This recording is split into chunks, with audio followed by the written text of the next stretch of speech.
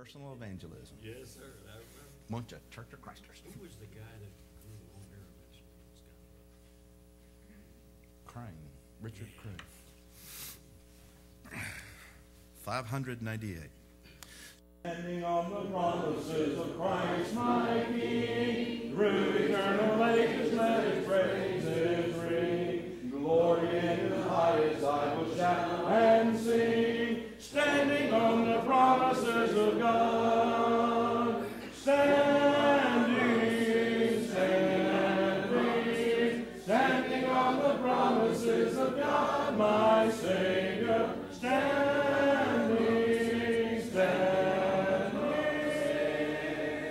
I'm standing on the promises of God, standing on the promises that cannot fail.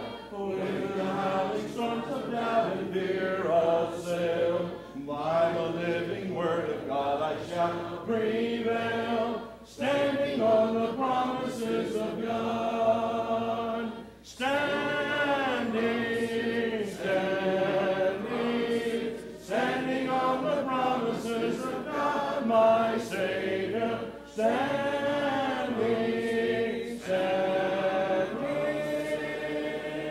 I'm standing on the promises of God, standing on the promises I cannot fall, listening every moment to the Spirit's call, resting in my Savior as my all in all, standing on the promises of God, standing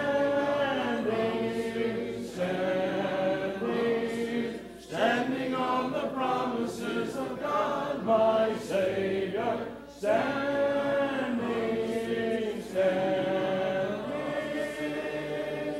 I'm standing on the promises of God.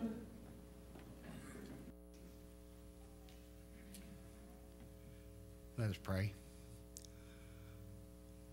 Our most righteous Father in heaven, Father, we come before thy throne this morning, thanking thee for the night of rest that we've had. Also thanking thee for the privilege that we've had this week to meet here, to hear these lessons from thy word. Father, to build us up in the faith. Father, to arm us to be able to go out into the world. And Father, to be able to teach thy message to those round about us. The Father, that in doing so, the many souls might be brought unto thee. Father, we thank thee for the Memphis School of Preaching. Father, for what it means to us within our life. Father, for the education that we received here. And Father, for the encouragement that we receive to be able to stand for thee in times that seems hard. Father, we ask thee that you would be with those who are sick and in need of our prayers, to be with Brother Kirby and Brother Rutherford, and Father, all those others that have been mentioned from time unto time. And Father, we might always come unto thee, seeking thy help, seeking thy love, and seeking thy comfort. Father, we ask thee to be with the speaker of this hour, the Father, that as he proclaims thy message unto us, the Father, that it might fall into our hearts, and Father, may we live it in our life, and Father, share it with others. Father, we thank thee so much for this week. And Father, we ask that you'd continue to be with us within our lives. Father, continue to strengthen each one of us. Father, we ask that you would be with those who are traveling and those who will be traveling, that they might have a safe passage to their home. Father, we ask thee to forgive us when we sin. Father, we thank thee so much for thy Son, his willingness to come to this earth, Father, to die upon that cross, to shed his blood, that through that great sacrifice, that we have the opportunity to be able to be called thy children. And Father, may we so live that we can all be in heaven together. In thy Son's name we pray, and amen.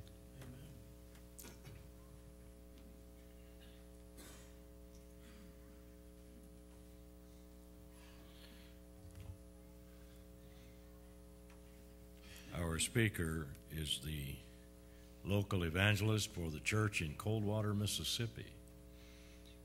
And Clifton's biggest problem in life is that one of the elders there is Billy Bland.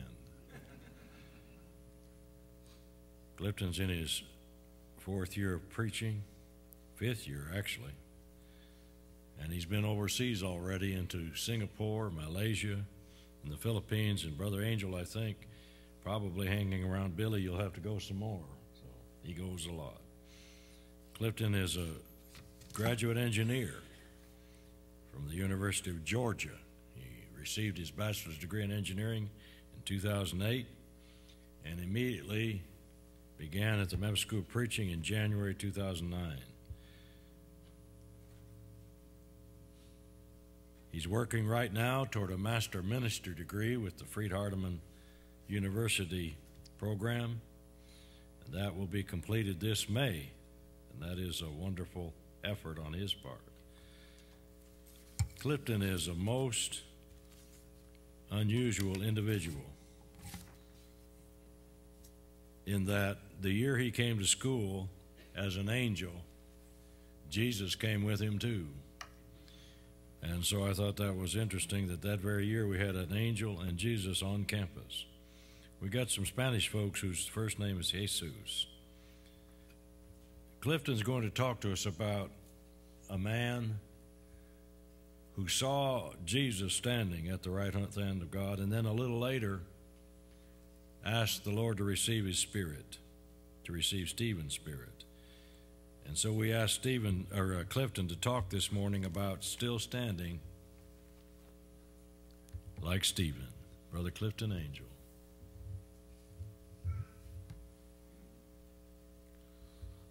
We also had a lamb in our class during that year. Yes, sir.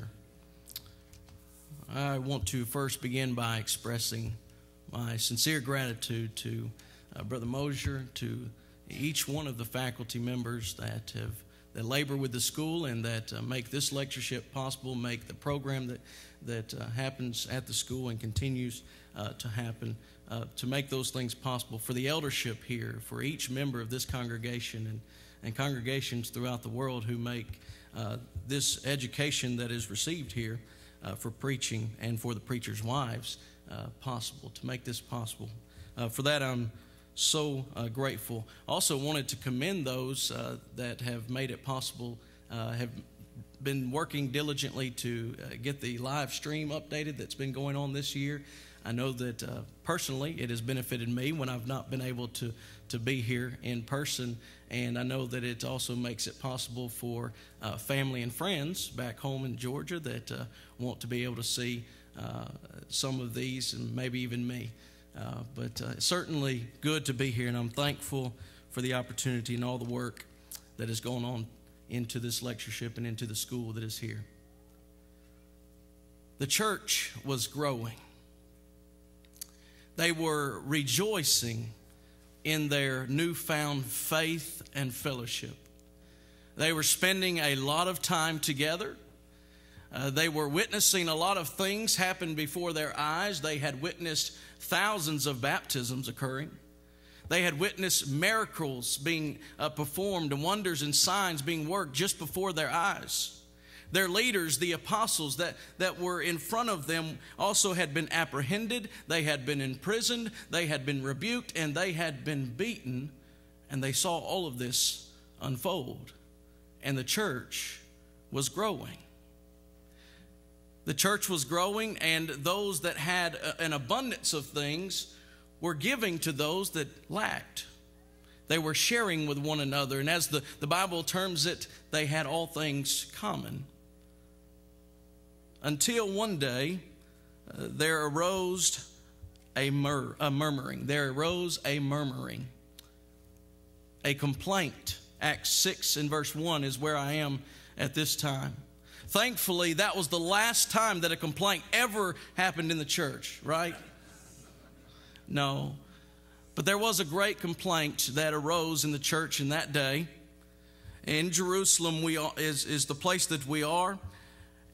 And we go to the text here and we see that this complaint was by the Grecians, the Hellenistic Jews, and it was against the Hebrews, those Jews that would have been local to Palestine, because their widows were neglected in the daily ministration. So as they spent time together, and as those that had abundance gave to those that lacked, somewhere along the way, the Grecian widows were neglected.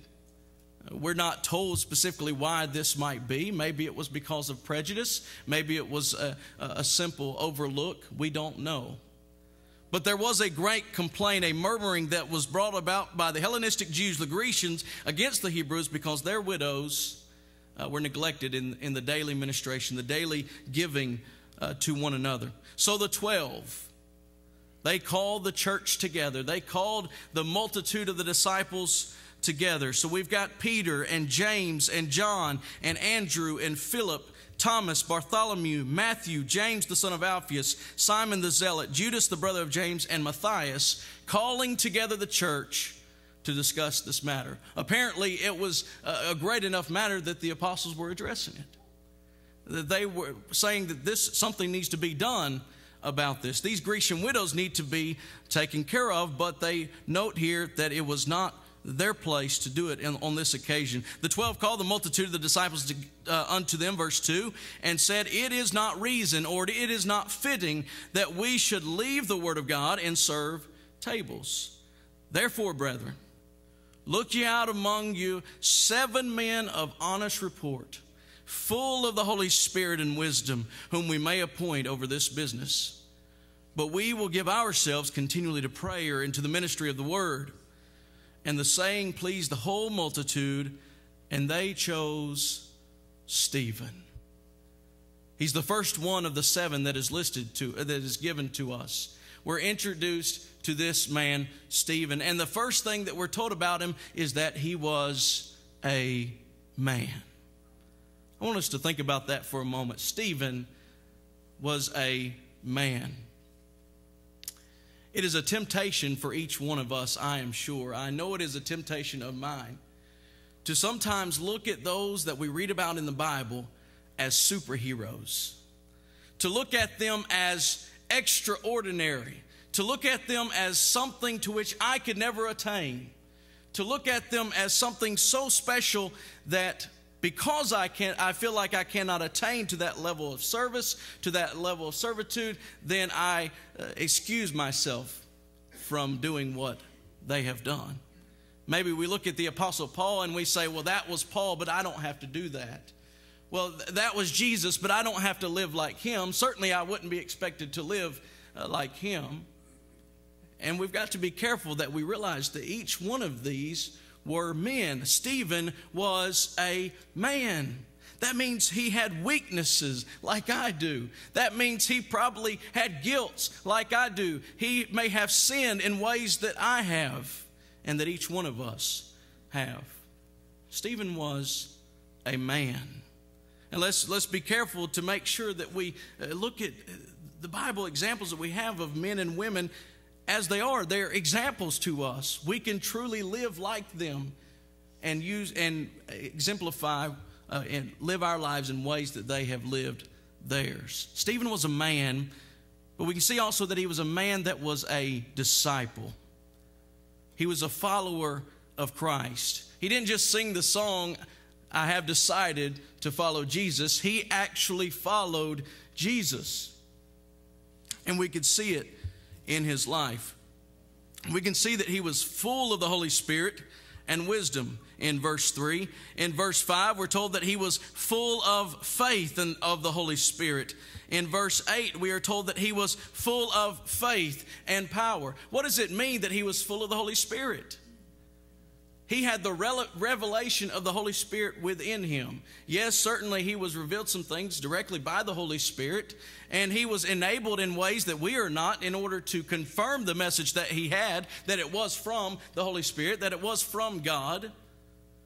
But he was full of the Holy Spirit in that he was full of the revelation, the words that were revealed by the Holy Spirit. He was full of the faith that they were preaching, the faith that is in Jesus Christ, in the fact that Jesus died and was buried and rose again, being a perfect man and was the Messiah, the Savior of the world, and that he brought a new covenant, and that he established a church of which he was a part. That's who Stephen was. He was a disciple, a follower.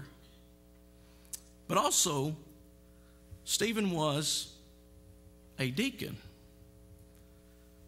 Now, there are some that will say, I know 100%, or I believe 100% that Stephen was a deacon, as those deacons are laid out for us in 1 Timothy chapter 3, the qualifications there that are given for us. Of that I'm not sure, and I'm not dogmatic about that. And then there are others that will say, well, Stephen was not a deacon like those that are given qualifications for in 1 Timothy 3. Of that, I'm not sure. We're not given revelation. We're not told all the specifics surrounding Stephen's life as to whether he fit those qualifications or not. We are told that he did serve in a specific capacity.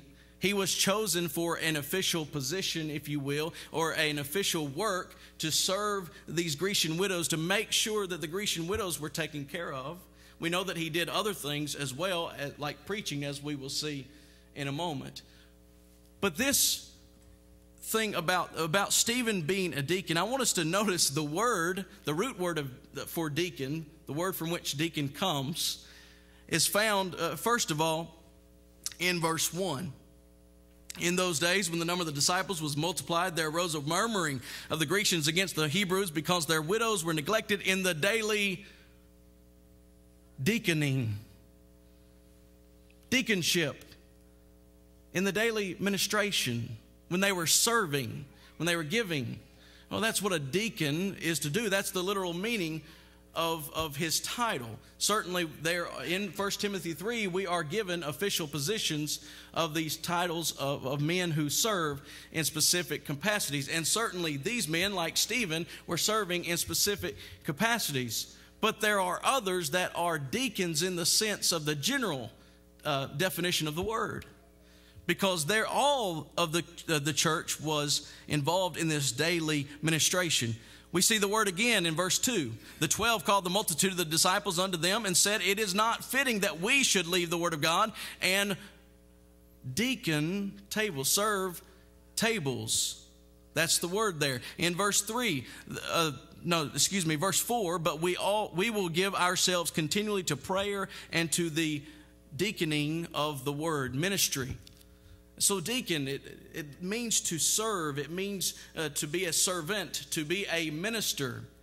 And so we see here that those that were any of the church were to be serving as deacons in that capacity. Any of the apostles were also serving in that capacity, if you will. So each one of us, in the general sense of the word, are deacons. Now, we don't all fit the qualifications that are listed for us in 1 Timothy 3. So we don't all have that title, if you will. But each one of us are to be servants, to be ministers to others as the church belonging to our Lord. In that sense, I will be dogmatic that Stephen was a deacon, that he was a servant, and we see that. He was full of the Holy Spirit. He was full of wisdom. He was full of faith in the Holy Spirit. He was full of faith and power, and he did great works of wonders before those, and he preached, as we see. Stephen was a man who was a disciple, and he was a deacon. Before we move on to our next point, I want us to consider some things, ask ourselves some questions just for consideration, and to help Stephen become more real to us in that he was a man. If he were a deacon, in the sense that we have deacons of 1 Timothy 3, he had to have had a wife, and he would have had to have had children. When you think about Stephen and what he's about to do according to the text and what he has done, you ever think about the possibility of him having a wife and what it meant that he left behind when he gave his life? Have you ever thought about what it might mean if he had children? What about his parents Who were they? His father and mother, were they still living? We don't know. Were they devout Jews at this time, or had they converted to Christ? We don't know. What about his friends and his family? Stephen was a man. He was real, and we can relate to that. Stephen was a man who also had a message. He had a message, and with this message, he disputed and he defended. We can see that he disputed in Acts 6, again, beginning at verse 6. After they've chosen these seven, whom, these seven, they set before the apostles, and when they had prayed, they laid their hands on them. And the word of God increased, and the number of the disciples multiplied in Jerusalem greatly, and a great company of the priests were obedient to the faith. And Stephen, full of faith and power, did great wonders and miracles among the people. Then there arose certain of the synagogue, which is called the synagogue of the Libertines, and Cyrenians, and Alexandrians, and of them of Cilicia and Asia, disputing with Stephen. So the truth is being resisted. And that's nothing new, is it? To those who will follow God and will uphold the truth. The truth has been preached, it has been confirmed, and now it is being resisted by those that do not want to accept it.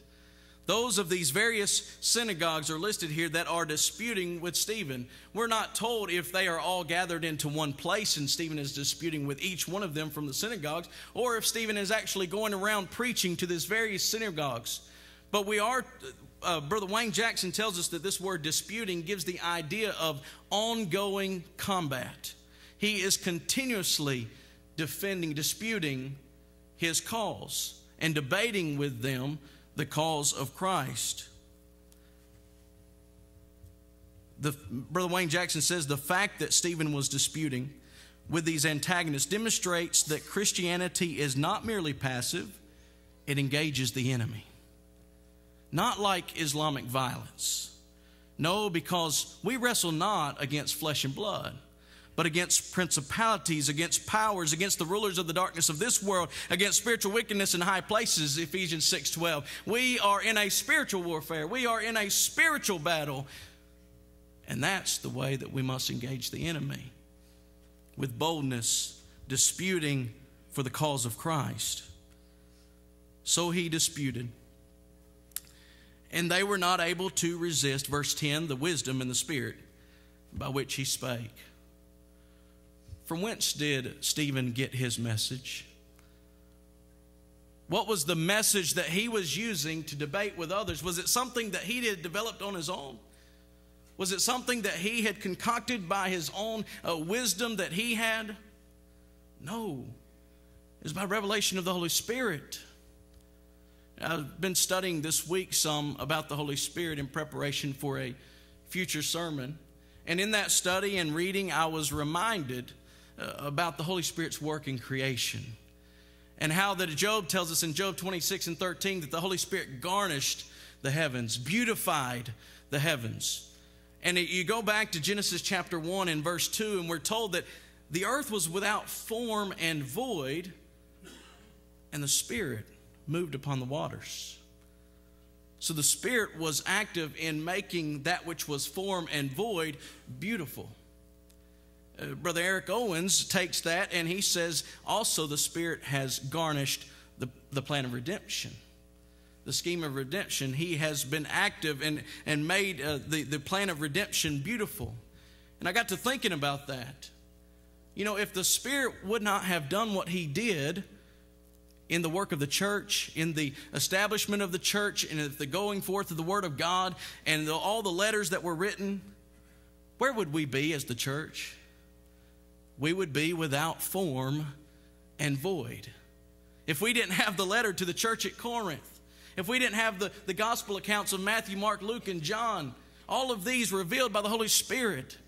And that's what he did to make the church perfect and complete and built up and beautiful. But without his teachings, we would be without form and void. Likewise, let's apply that individually.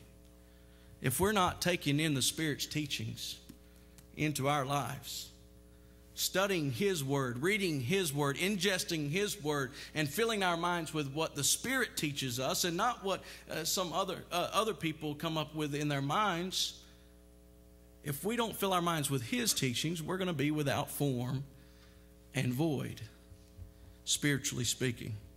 But Stephen used the words of the Holy Spirit to dispute. Therefore, in verse 10, they were not able to resist the wisdom and the Spirit by which he spake, and so they suborned men. Suborned. The idea is that they went and secretly got some men, and they may have even told them what to say. A.T. Robertson indicates that they may have even given them money to say what they needed to say against Stephen. So they went and suborned men. Are these people honest? If they really have something against Stephen, to bring against Stephen, and they have to suborn men, are they honest in what they're doing? Absolutely not. So they suborn men, we're told, and which said, we have heard him speak blasphemous words against Moses and against God. Some have indicated that they placed Moses and God on the same level. And they stirred up the people and the elders and the scribes and came upon him and called him and brought him to the council and set up false witnesses. Once again, are they honest? If they have to set up witnesses to tell false things about Stephen, they set up false witnesses which said, this man ceaseth not to speak blasphemous words against the holy place and the law. So they have charged Stephen with speaking against Moses. They have charged Stephen with speaking against God. They have charged Stephen with speaking blasphemy. They have charged Stephen with speaking against the temple and speaking against their law. Oh, they are enraged and they're ready to get rid of this man because they don't want to get rid of Moses. And they don't want to get rid of the God they serve, which is not the God of the Bible, obviously, because of their not listening to what the Holy Spirit teaches. They didn't want to get rid of their law and their temple. And so they've got to get rid of Stephen because he was showing them that those things were no longer of greatest importance. So they bring him before the high priest. In verse 14, we have heard him say that this Jesus of Nazareth shall destroy this place and shall change the customs which Moses delivered us. And all that sat in the council, looking steadfastly on him, saw his face as it had been the face of an angel. Have you ever wondered what that looked like? I'm joking. But his face was as a face of an angel. And so they bring him before the high priest, and the high priest asks him, are these things so? According to Deuteronomy 17, 2-7, they're supposed to bring him and give him an opportunity to give his defense before they stone him for the accusations that they have made against him. How sad is it that they pick and choose what they want from the law? It reminds me so much of the trial of our Lord and how they were trying to follow the law in certain aspects, but yet they were so dishonest and liars and just corrupt men in all the occasion that was happening. And yet they were trying to still stick by the law. They wanted to take down his body before the Sabbath. And all of these kinds of things. Well, they bring him to the high priest to give him an opportunity to defend himself. And so the high priest gives him this occasion. He says, are these things so? And it's then that Stephen defends with his message. Who does Stephen defend? Yes, he defends himself against these accusations, but is he really trying to defend himself? Or is he defending the actual message that he has given? It is then that we can read from verses 2 all the way through verse 50, this long discourse of the history of God's working with his people. And we see in Acts 7, 2-50, F.F. Bruce says that his account of Moses' early days, the call of Moses in the wilderness wanderings, provided an indirect answer to the charge of speaking against Moses and a more direct answer to the charge of speaking against God. And his contrast between the wilderness tent and the Jerusalem temple implies particularly to the charge of speaking against the temple. H. Leo Bowles described his message this way, that God did not confine himself to the Holy Land, nor to the temple. He appeared to Abraham in Mesopotamia, to Joseph and Israel in Egypt, to Moses in the wilderness of Sinai. Hence, God's glorious appearings to their father were outside the land of Canaan and before the temple was in existence. And so he was answering their accusations that they had against him, particularly pertaining to this place, if you will, the temple and Jerusalem, and them wanting to hold on to it as their holy place. And so Stephen showed them how that God had dealings with his people before those things and outside of those things even existed. And now he has gone beyond it, even now in the new covenant. And so he defended. And this defense led to his martyr. The third place, where we notice that Stephen is a man who had a message. We know that his message was from the Holy Spirit, and with that message he disputed and he defended. And now we notice that he was martyred. It means that he gave up his life for a cause which he deemed greater than himself. And this particular martyrdom was for Jesus Christ, the greatest martyrdom that there could be. He did not try to protect his life once they came after him. But he said in verse 51, after preaching the things he did about the history of God's people and God's relationship with them, in verse 51 he said, "You stiff-necked and uncircumcised in heart and ears, you do always resist the Holy Spirit." You see, he was martyred because of their denial of the Holy Spirit's teachings. He said, "You do always resist the Holy Spirit, even as your fathers did, so do ye. Which of the prophets have not your fathers persecuted? And they have slain them which showed before of the coming of the just one, of whom ye have been now the betrayers and murderers, who have received the law by disposition of angels and have not kept it." Well, they're certainly not going to take that, saying that we're not keeping the law. And yet all of their accusations against him were pertaining to the law. Stephen was right. They weren't keeping the law because the law told them about Jesus and led them to Jesus. And he was trying to show them who Jesus was. And he says that those things of old were about the just one, Jesus. But they have always resisted the Holy Spirit. Because of their denial of the Holy Spirit, he was martyred. But he was also martyred in order to display the testimony of Jesus Christ.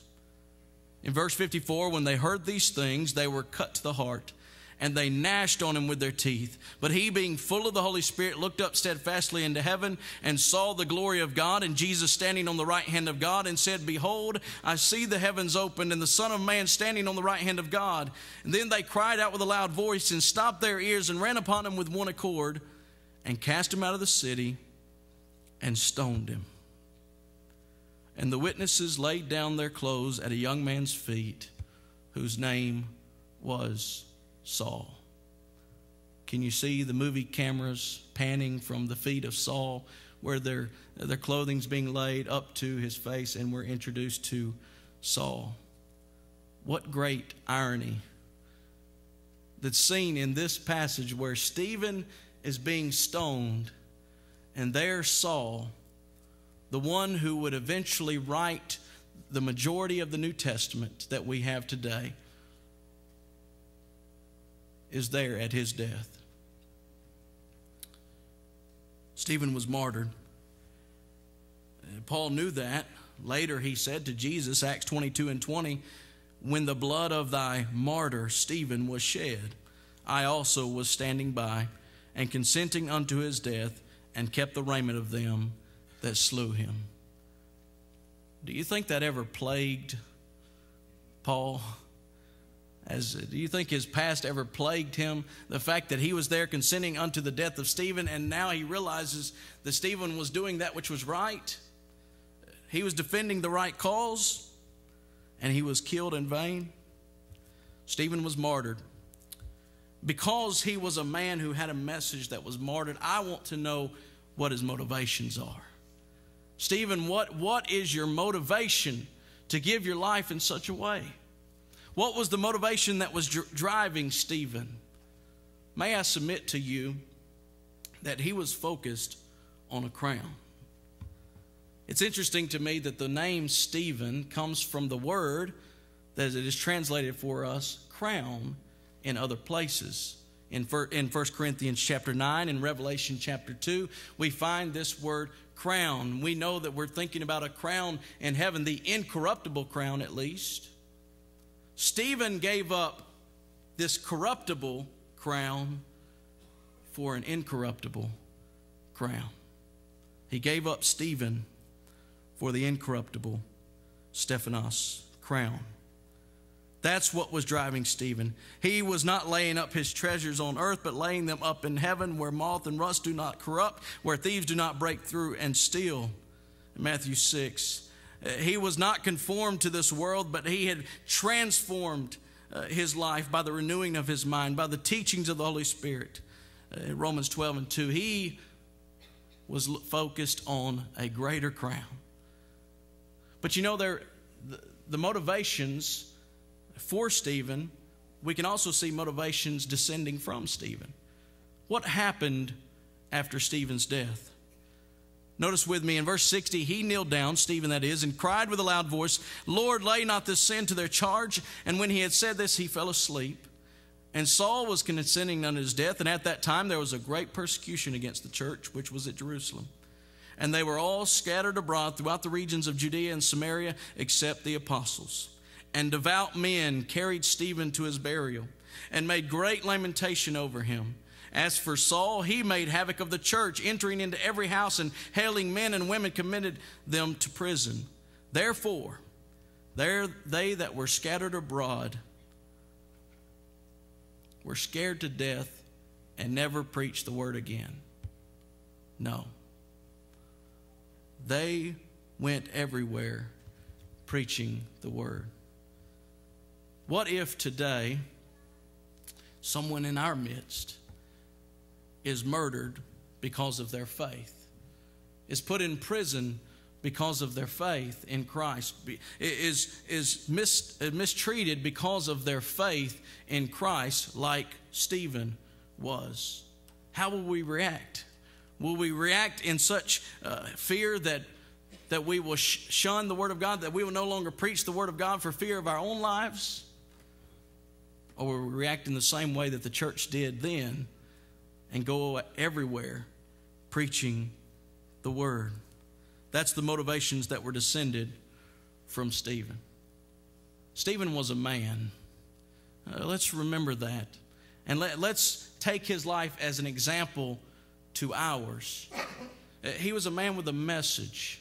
And because of his message, which it came from the Holy Spirit, we have the same message from the Holy Spirit. Then he was martyred. He died because of it. But his motivation was that he was focused on a far greater crown. You know, we can't be Stephen, but we can stand like Stephen.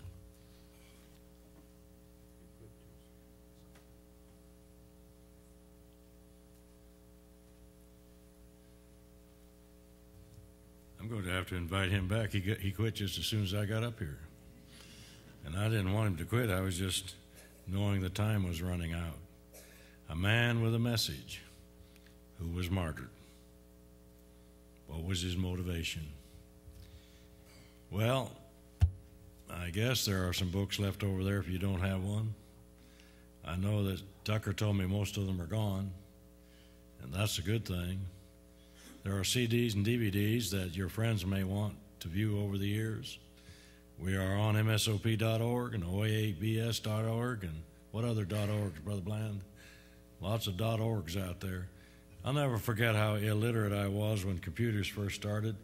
And on the lecture here one year I said, how far does all of this message reach? And somebody said, it's www, Brother Mosier, World Wide Web.